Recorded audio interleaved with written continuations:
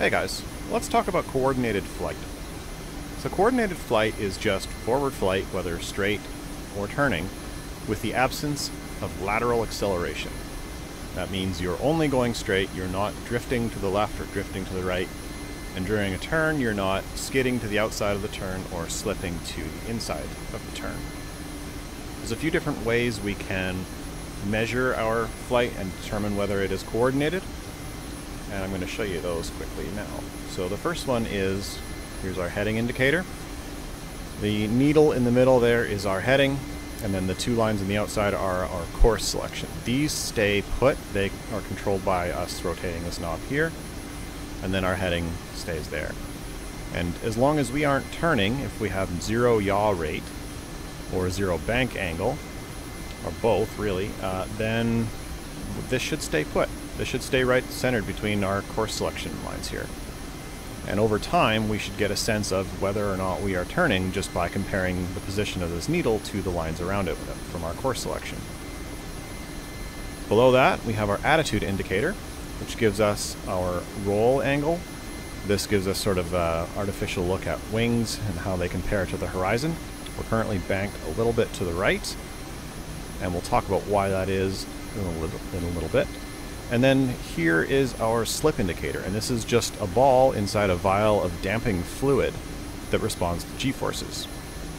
Now, if you've neutralized other g-forces, so you're not accelerating in any other directions, to the left or to the right, then this should roll and sit in the middle between the two lines.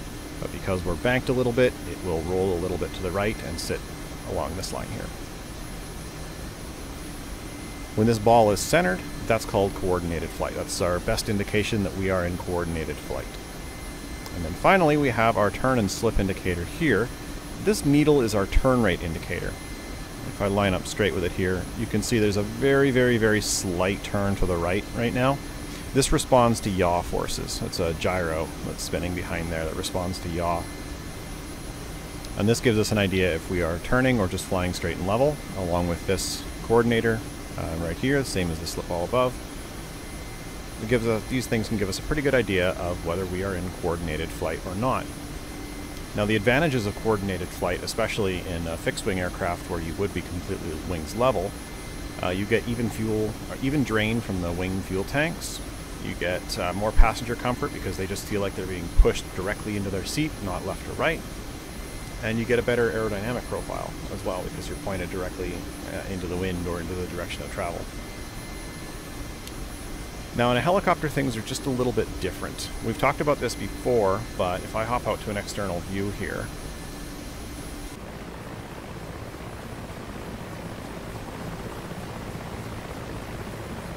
so if you draw a line from the tail to the mast and then extend it on out to the horizon, that's our heading direction. That's the direction that we're pointed. But if you draw another line that follows the direction of our actual flight, these may not always be the same. They will diverge a little bit, especially in a helicopter, or always in a helicopter, because of your tail rotor.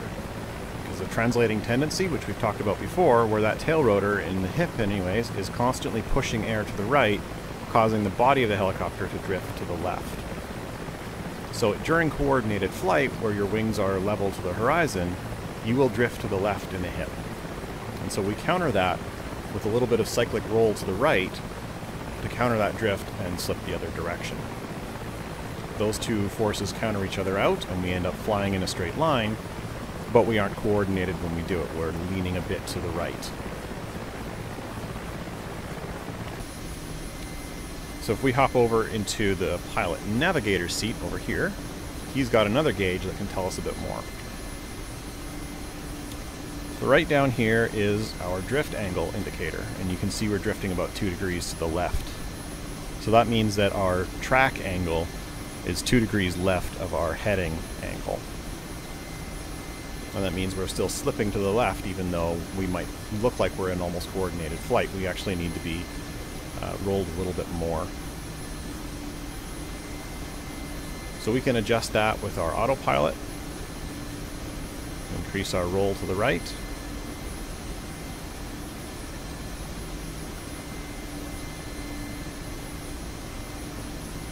And that should start to reduce our drift angle.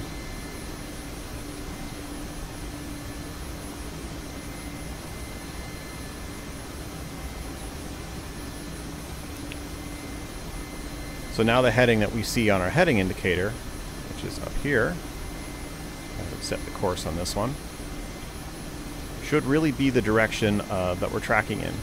Our heading should also be our track direction. We shouldn't be drifting anymore. And this works on the Doppler nav system, which we'll talk about in a future video, but for now know that the pilot navigator does have the ability to see the helicopter's drift angle in the hip.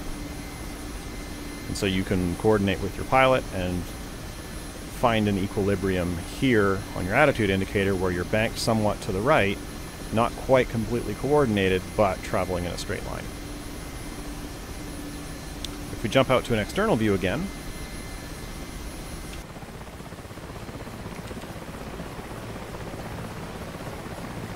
it's a little bit hard to see, but the helicopter will fly a little bit right side low because we're banked to the right to account for our translating tendency, or it's called inherent side slip when we're talking about coordinated flight. This shouldn't be enough to be uncomfortable for passengers, but it is present, and you will notice it in helicopter flight, whereas a fixed-wing airplane would be flying completely wings level to be coordinated.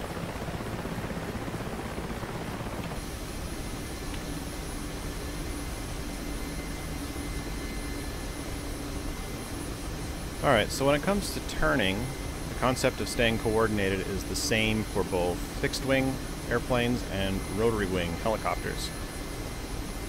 You need enough, you can't just turn with any one of your inputs. So in an airplane, you don't just turn with aileron roll, you also apply some rudder as well to coordinate the turn, otherwise you end up slipping to the inside of the turn. So like if I just lean the helicopter, I'm going to start drifting to the left, to the inside of this turn, and yeah, I'm making a very slow turn, but I'm also drifting or slipping to the left pretty heavily, and I don't want to do that.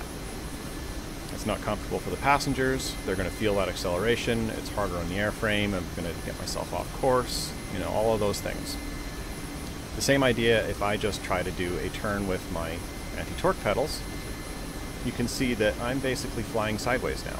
This is like oversteer in a car, coming into a corner way too fast and skidding to the outside. It's not accurate, it's not comfortable for the passengers, it's harder on the airframe, all of those things. So we want to avoid that. What we really want to do is coordinate both of those things, our roll angle and our anti-torque in a helicopter, to try to maintain a coordinated turn where the occupants of the aircraft only feel acceleration directly into their seat. So they only feel like they're being pushed into their seat. They don't feel like they're being pushed left or right. And interestingly, if your passengers didn't have a window, they might not even realize during a coordinated turn that they're turning because they don't feel that lateral acceleration. So for a coordinated turn, what we'll do is we'll bank to the right with cyclic roll, and we'll add some, as we can see our slip ball there is slipping to the right. That's telling us that we're slipping to the inside of the turn. We can add some right anti-torque to kind of kick the tail and the nose around, and it'll throw that slip ball to the left from the g-forces acting on it and keep it in the center. And as long as it's in the center, our turn is coordinated and the occupants shouldn't feel lateral acceleration. We can also manage our pitch if necessary to watch our altitude, and if we look at our vertical velocity indicator right down here, we should see 0 climb and 0 descent, and that means we're in a level, coordinated turn. You can also adjust your collective a little bit if necessary, but you should be able to do it with just your cyclic and your anti-torque in most cases. So then when we level out, we're going to reduce both our right cyclic roll and our right anti-torque pedal input. Watch our pitch, and just try to level both of those out again. And to turn the other way, we can roll to the left, anti-torque to the left. Try to keep that slip ball in the center. If you go too far, you just reduce the amount of anti-torque.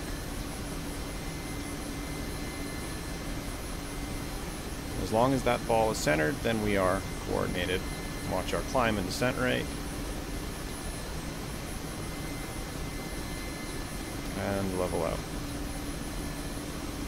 Now, the interesting thing is that turn rate indicator down there, when we are coordinated, when we're not coordinated, it responds, well, it always responds to yaw input.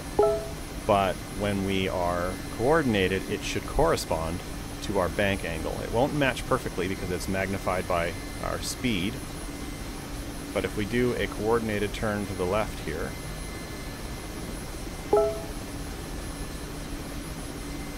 it should correspond about 15 degrees roll angle, should look like 45 on our turn rate indicator, which it does.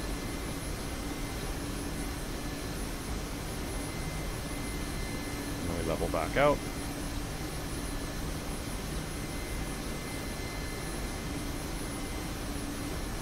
So that's coordinated flight, both forward flight and in turns, why it's important, why it matters, what it means for the occupants and for the airframe itself.